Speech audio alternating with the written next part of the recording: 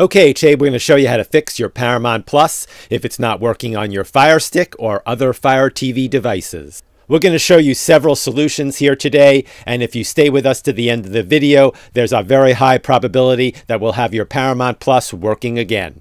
Okay, let's start here. You want to go to your home screen, go across to the Settings menu, go across now to the Applications. Go down to Manage Installed Applications. Scroll down in the list and select Paramount Plus.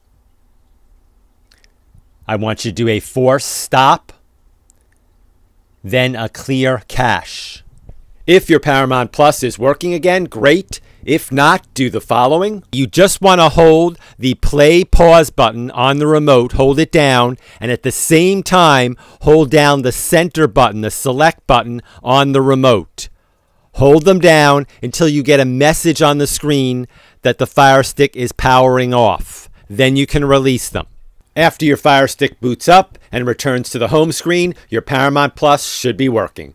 That's our video for today. As always, thank you very much for watching, and please remember to subscribe.